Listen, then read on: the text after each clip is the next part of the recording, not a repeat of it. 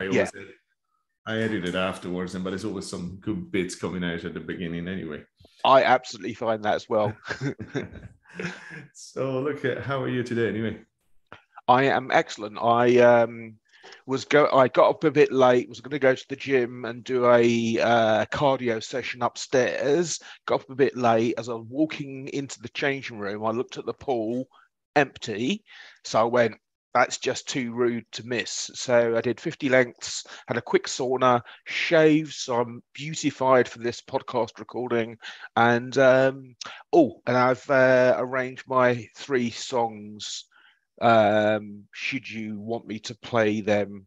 No, I just ask you the titles and I will put them in Okay. afterwards, but that's perfect. Okay. So 50 lengths, that's good. Tell me a bit about that anyway. What's the story with swimming? Tell me about your love for swimming.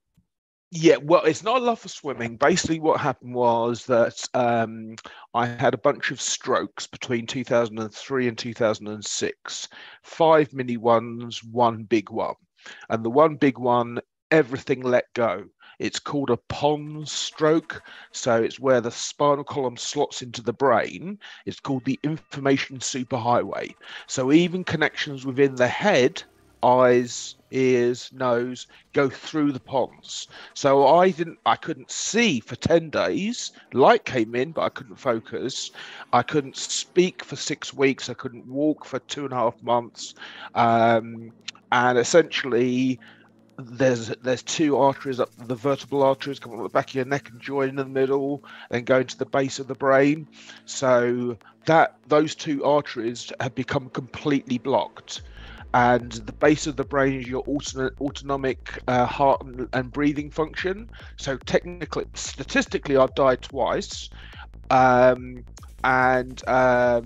technically, I'm not alive now. So my approach to life, this is not the first thing that happened to me.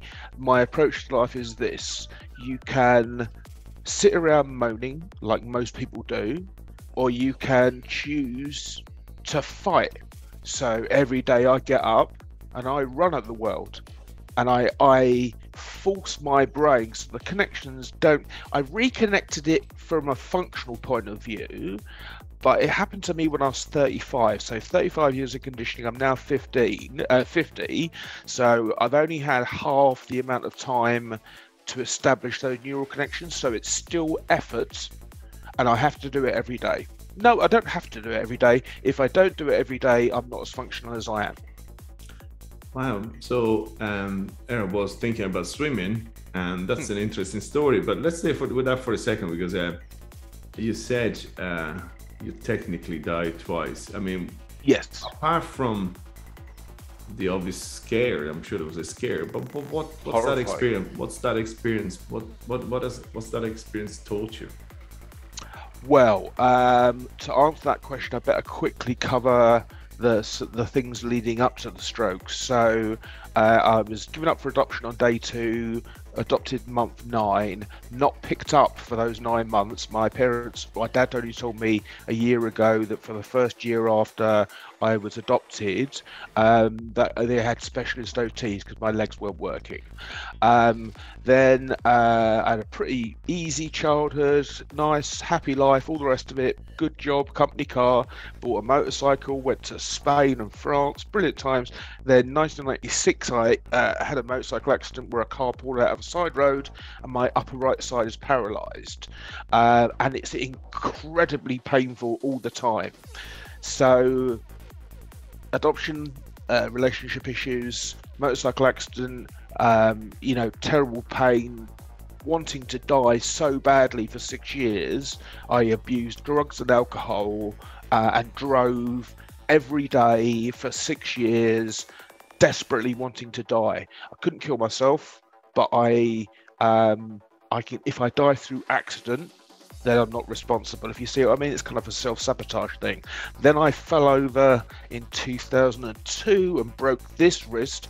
Hold on. And it's I can show you. Yeah, it's off center basically. So if I hold my hand like that, after a while it hurts. So and I can't feel the tips of my fingers anymore because they trapped my medium nerve. So adoption, no, not being picked up, motorcycle accident, loss of both arms for 16 weeks.